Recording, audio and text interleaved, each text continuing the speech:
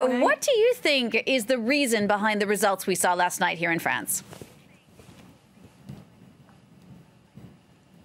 Well, that's a very broad question, really.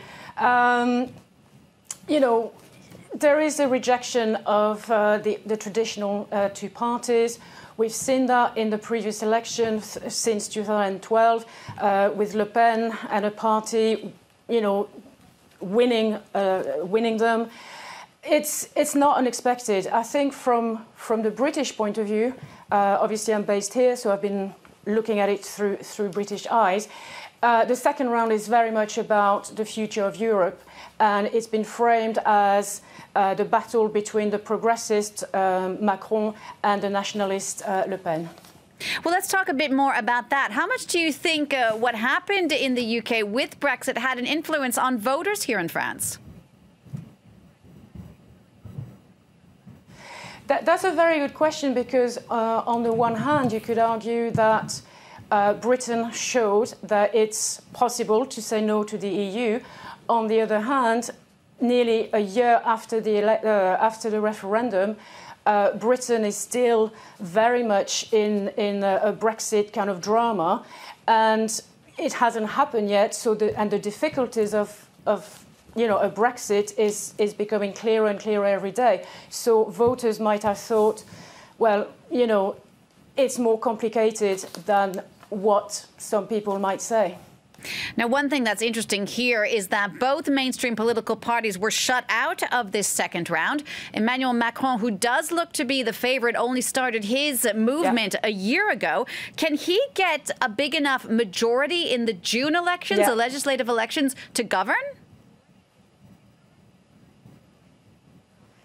That is the main question. As you said, his movement is very new, and we know that a French president does not have a lot of power unless they have a majority in the National Assembly. Now, there could be a Macron effect, and he himself said that the French will be, will do the right thing and give him the majority. But it's far from certain that it will happen. So then what are we going to have? Are we going to have a cohabitation type of situation, or are we going to have majority on a kind of law-by-law basis? So the third round, which is the parliamentary election in June, are going to be the key election. And the same can be said for Marine Le Pen as well, because she only had 2 MPs in 2012. So this is the crucial one. Ariane, just to wrap up, how was this first round covered there in the UK? Do people care?